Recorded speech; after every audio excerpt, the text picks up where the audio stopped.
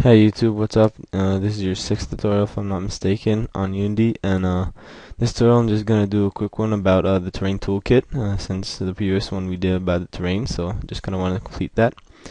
And first of all, to get the terrain toolkit, you can simply just go to Google and type terrain toolkit, and the first option will be this page. Then you just click it, and it will download it. It's a very small download because it's back in a zip.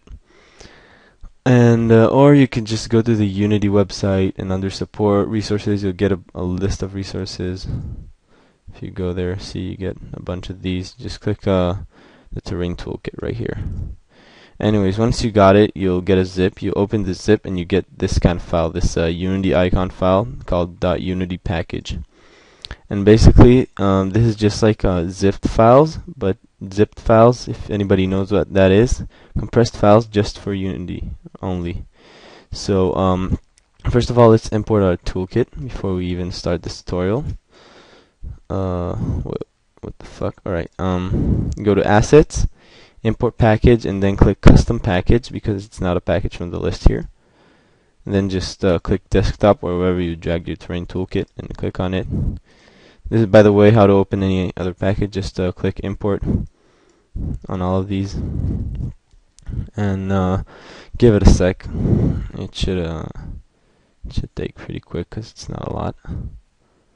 What Unity does lag on importing is textures, so images and stuff. That's what it usually lags on. Anyways, once you got it, you get a standard assets with a font, which doesn't really matter. And you get the whole terrain toolkit. Right, now let me just pause this video for 1 sec. Right, excuse me. Okay, now once you got the terrain toolkit in, you got this very important script right here, and that's basically all you need. So first of all, let's create our terrain, right? So go to terrain, click create terrain, just like we did in the previous tutorial. Then you get this big massive terrain. Yay. Let's zoom out so you can see all of it. Let's actually de-size it, make it a bit smaller. 1000, actually 500 will be good. 500. It's also just, for symmetric. Then click set resolution, and then we can zoom way back in. Right, anyway, here we have our terrain. Now we get our usual terrain script. Let's even import the assets for it. So import package, terrain assets. Great. Now while I'm importing, let me explain to you terrain toolkit. What it basically does is it's a script that it has a little interface. I'll show you in a sec. And what it does is basically generates the terrain for you, and also generates the paint for you, and does everything for you automatically. And you just adjust parameters, and it already paints everything for you. So I think it's, if you're dealing like with a massive game with a massive terrain, you don't want to go and hand paint it and smooth it and hand paint, and then this hill is bigger than this one and all that. You can just use the terrain toolkit. It's a lot easier. And to use it on the terrain, simply drag the component right on your terrain object, and there you go. And now whoa, right, so it automatically opened that. Anyway, so once you open it, you should get 3 buttons, and I'm gonna go through each of them. Right, so first of all is create. This will automatically generate a terrain. Well, not a terrain, but bumps, hills, or rivers, or whatever you want to generate. It will automatically generate it for you. All you have to do is put in the amount of cells. By the way, the more cells you have, the longer it takes to generate the terrain. You have to define the feature type, meaning how the hills will look. Will they be flat top hills like in a desert, or maybe round hills like in a plain, a vast plain, or maybe you want to be in like Mount Everest or something. Anyways, you also have these advanced settings here, which talk about how the cells interact with each other. This more option means there can only be one hill. There won't be like 2 hills neighboring. And this says that well, you can have hills neighboring from across. I won't talk about this option because I don't really know what it is, but you don't need to know what it is either. So anyways, features is like how often will you see like hills and stuff. Scale is how high your hills will be, and blend is it's like smooth parameter for your hills. And so let me just play with these settings a bit, show you kind of what you get. Make it really low scale, high blend, and I'll test it first with low cells. I'll make 10 cells, and then generate Rooney terrain. See, it's generating. The more cells, the longer it takes, and bam. All right. So we got our terrain, easy as pie, but this one is really messy, so I'm gonna tone the features way down, tone the scale down, and generate Rooney features.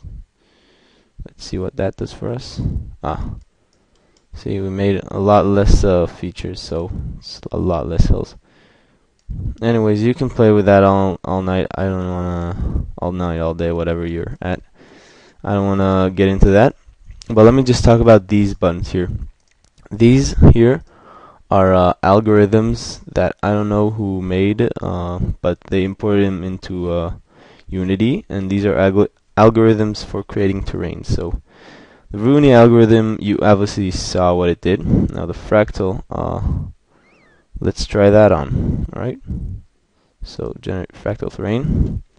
Yeah, that's what it does. Just to kind of show you, I thought it better show you than to explain it straight off. Next is the Perlin noise. I think that's the name of it. Yep, and this is what this does.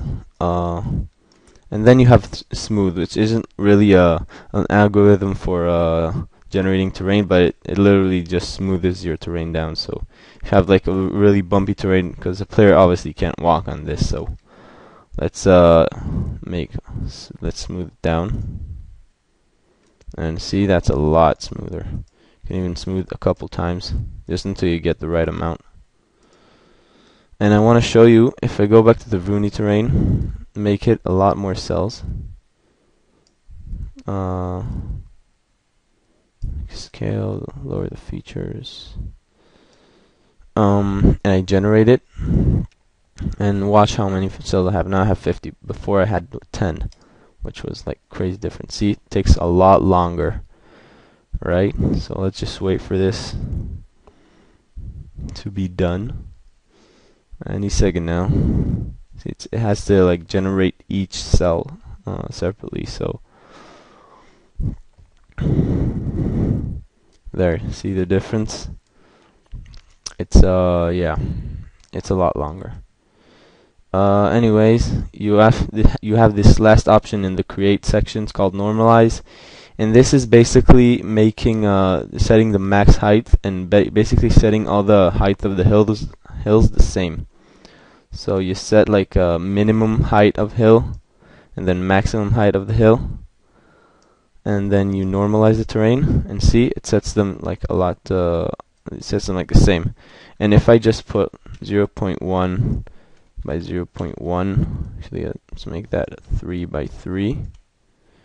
Watch what that does. It just smooths out completely, and no matter what, even if I put 1 and 1, it'll always stay smooth. Get it? So now if I put this like way here, see, because we already smoothed it completely down, so you have to regenerate it. Anyway, you go ahead and play with these. You can also have all sorts of presence in the Perlin algorithm, but I want to talk about this next. Thing here called erode. Right, but let me just pause before that. I'm sorry for the quick pause. I see we're almost hitting 10 minutes, so I'm gonna end this short. Anyways, erosions are basically what kind of effect all kinds of things have on your terrain. So for example, if you have like a water flowing here a lot, then it will create like a river bank, so, or a waterfall. So that's an erosion. Now on here you got all kinds of erosions. You got tidal. So if there was like a tide here, then what effect it would have, then it would apply the effect that the tide would have on the terrain if it was real life. Hydraulic, if it would apply the effect as if you know, a lot of water is coming down your terrain. And usually thermal and hydraulic will give you the best results, I've been told. I am not 100% on this. So you just you mess around with these, like for example wind. Think about how wind and hydraulic would affect like a real life terrain, and that's actually what it's supposed to do in this. So you can just play with all these parameters. I'm not gonna go over all of them because we're kind of running out of time, and I'm planning to make this a short one. So let's get right ahead into the most easy part, I think, which is the textures. Now, first of all, you have to add textures to your terrain. So let's first of all add textures, and we don't want this cliff texture. Let's select the grass and rock, dirt, just like before, right? Actually, grass. Let's select grass. Alright, so this is the first material we have. This is like the bottom. Then the next, we want to add dirt. And then after that, we want to add a cliff. So like the cliff is at the top. So let me just find that cliff. There we are. Cliff. Right, so now the way it works is you have here, you have their number 1, 0, 1, 2, and you have up here their number 1 meaning 0, 2 meaning 1, and so forth. And so that's how how it goes by height, right? You put 1 at the bottom, 2 after that, and 3 after that. And yeah, so let's test that out. Hold on, let me pause this one more time. I'm getting like issues with my mouse. Alright, sorry for that. Yeah, last thing I want to show you is this here. This is like, excuse me, I mixed you up before. This is the cliff texture, so we actually have to put the cliff texture here. And these are the two textures that will be scaled over. So this is texture 2 and this is texture 1, right? So texture 1 will be at this height and texture 2 will be at this height. So these are like the 0 is the minimum height and 1 is the maximum height, and you can scale them where texture 1 will be and where texture 2 will be, and it basically goes like this. So imagine this scale just right next to the height of your terrain. So if you actually click add procedural texture, and you get a very nice result. See, it just paints everything for you. Even apply an hydraulic erosion to it. Whoops. Alright. See? And you can get very nice results very easily. Automatically paints everything for you. And if you even want to like have the grass over the dirt, or excuse me, under the dirt, then you can just switch them up. Just like in real time. And see, now the dirt is above, grass is under.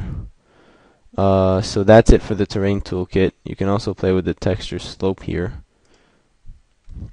Alright, and see what that gives you. But that's it for the tutorial. Hope you learned a lot, and bye bye.